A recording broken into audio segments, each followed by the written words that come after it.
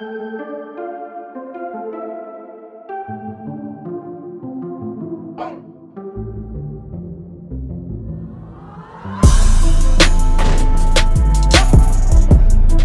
so I wanted to add something super dope for, like, beginnings of videos for Goon and Jobber videos to kind of keep it entertaining and keep the audience, you know, constantly interacting with the channel. I think it's dope to do that. So we're going to have something called Title Wars.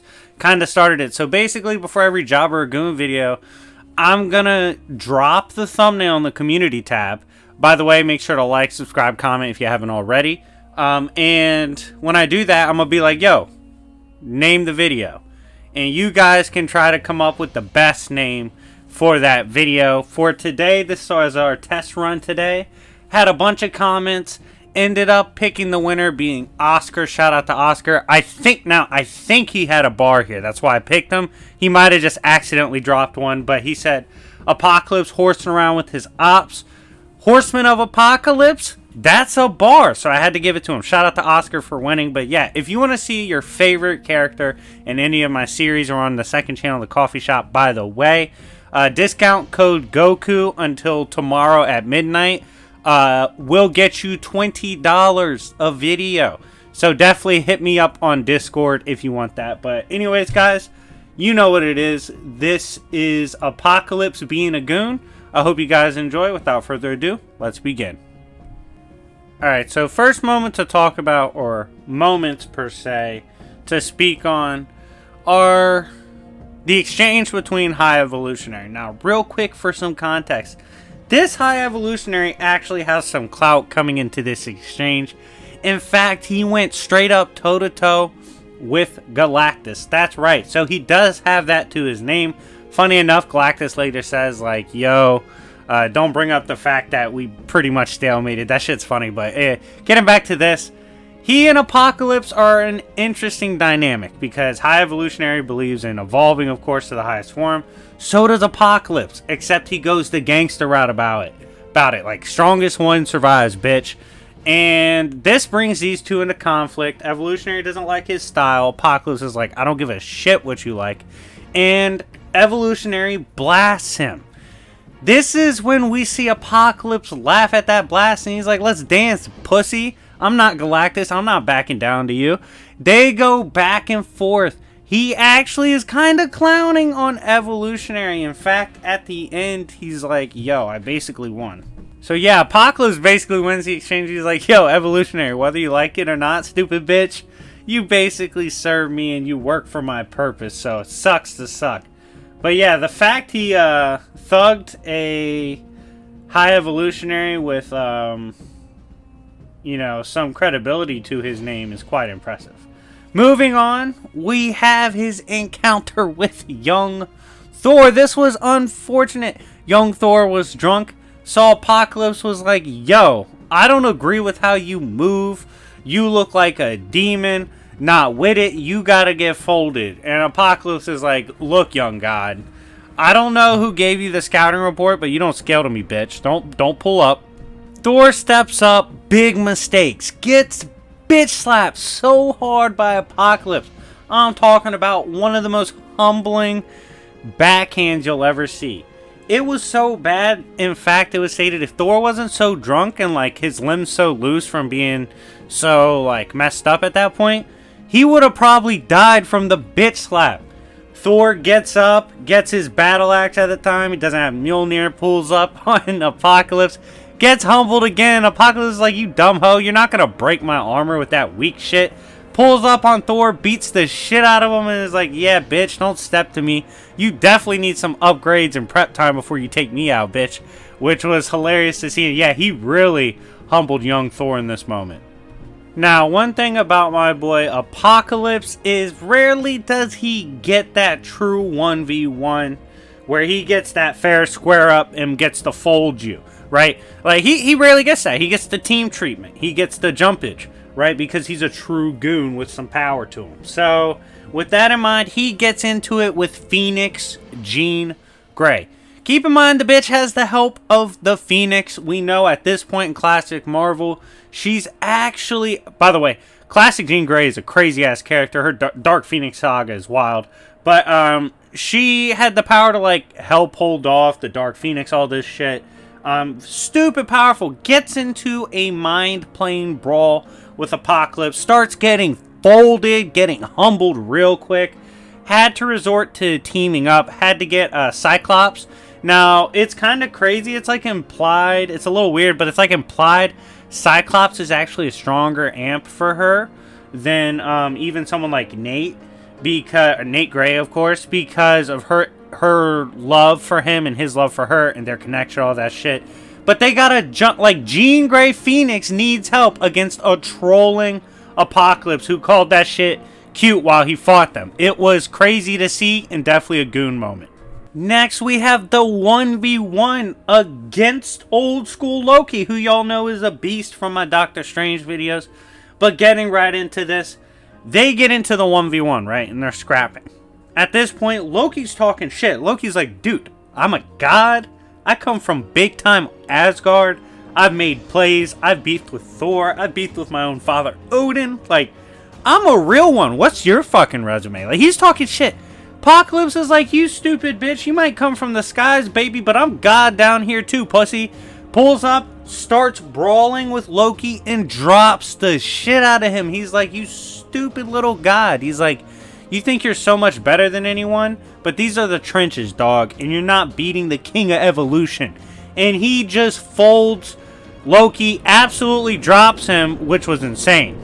Alright, so the next moment is, again, when he has to deal with getting jumps. By the way, run the likes up, 500 likes. I will happily do part 2 to this. I have plenty of moments for a part 2. Apocalypse is one of my favorite Marvel characters ever, and I'm glad this was purchased.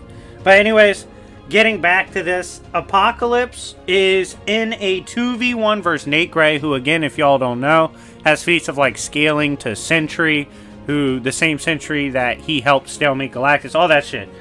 This Nate Gray was also stated to give off the biggest psionic wave on the psionic plane ever, right? So he's high tier.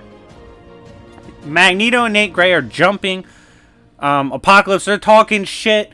And Apocalypse is like, damn that. Pulls up and is like, yo, Nate, fuck this. He's like, run the fair 1v1, my boy. He's like, you're talking all this shit. You think you're that good? He's like, let's run the 1v1 and see what's really hood, because I don't think you're that tough. And I was like, that's right, Apocalypse. Let them know they gotta jump you. You can't talk crazy if you're jumping. Respect the ones. But yeah, nah, definitely a Goon moment from Apocalypse. Next, we have the time that basically Apocalypse gets a massive hype up amp from Cyclops, right? So Apocalypse at this point, he's demonstrated he's a badass. Like, he's one of the OG mutants. He's a beast. And Cyclops isn't convinced that the best psionic plane feat in history will be quite enough to beat Apocalypse. That's right. While Cyclops is scheming on eventually taking down Apocalypse, surpassing him, all this, he's not convinced that level of power, which should scale above stuff like the Phoenix Force, technically, given that the Phoenix Force is psionic in nature, he's not convinced that'll be enough to beat big Apocalypse. He does think, like, okay, it'll give us a chance, but he's not convinced it'll clutch the W. Absolute madness, and definitely top tier hyping up for Apocalypse. Next, we have the time he got the drop, robbed and killed a Celestial. W in the chat in the live premiere for that boy Apocalypse. So, at this point, Dark Beast is talking about shit Apocalypse has done to get some of the gear, tech, and amps he has. And he's like, yo, let me tell you all the story of the trenches. So, at one point in time, Apocalypse actually lured a Celestial Garden to Earth because he liked his chain, killed him, and chain snatched him. That's right. Big Apocalypse literally lured in a Celestial to rob his dumbass, and he pulled it off. That's wild given the crazy power Celestials tend to have in the Marvel Universe. But again, Apocalypse doesn't care, baby. If he wants to bezel, he's robbing your dumbass. And he definitely did it at this moment. One of the most gangster moments and hype up lore moments for Apocalypse. Next, we have, you know, when we realize how serious Apocalypse really is when he wants to be. So, this came by way of Dr. Doom talking his shit. Legendary Goon himself, a tier 4 Dr. Doom. He's like, yo, this is the Death Seed. Now, let me tell you what the Death Seed is, dog. He's like, this Death Seed is granted by Celestials and cosmic beings of that nature. And it is powerful enough to be comparable to the Phoenix Force itself. That's right. Dr. Doom himself states, yeah, Apocalypse is using power sources and bullshit to power his, like, journeys that are literally basically Phoenix Force tier. That is insane, but it makes sense given we see all the people Apocalypse is willing to beef with and have successfully beefed with. So yeah, shout out to Apocalypse for, not many people know that, his literal power source being compared outright to the Phoenix Force, which even Dr. Doom respects. Final moment, again, run... Oh, actually, no, we have 2 left. I got a bonus moment for y'all. But again, run the likes up, nonetheless. We have another epic chain snatch against one of Apocalypse's longtime ops, Cyclops. So, Cyclops... he pulls up on Apocalypse. He's like, oh my god, I gotta get the drop on him. Blast his bitch ass. Let me put him down. Like, puts all his power. He's like, yo, I'm gonna blast him. Lets out a massive optic beam to hit Apocalypse. Apocalypse is like, yo, I just recently kind of made mistakes. I could use some energy to correct that. Your energy would be perfect, stupid bitch. And robs Cyclops cleanly of the optic beam's energy entirely, like completely drops him in front of Phoenix Jean Grey, which causes her to absolutely rage. W in the chats for him constantly making people rage with his tactics. But yeah, literally chain snatches Cyclops of his energy, which is crazy, but he casually did it to fuel himself back up to brawl with everybody. Now, final moments, a nasty crossover he hits on an Eternal. So if you don't know, Apocalypse is a beast with the crossovers because he has complete molecular control of his body. With that in mind, he gets into it with Icarus and Eternal, right? He sees him as an absolute horror. Like, Icarus just finds the things Apocalypse does in his true nature to be terrifying. He's like, yo, I gotta put you down. Tries to blast him. Apocalypse is like, stupid bitch, you're not gonna hit me. Hits him with the mean crossover. Absolutely crosses him over. Takes out real quick Icarus by changing his body and turning his fist into like some kind of massive hammer. Rocks the shit out of Icarus. Is like, sit down, you dumbass Eternal. You ain't gonna style on me, bitch. And yeah, completely crosses and sauces Icarus, which is hilarious. But anyways, guys, thank you so much for watching. Let me know what your favorite Apocalypse Goon moment is from the video. Again, if you want to use the discount code Goku, it's only $20 a video right now. Expires Friday at midnight. Hit me on Discord if you want it. But anyways, thank you guys so much for watching. It's been your boy Jobbers and Goons, and I'll see y'all later. Peace.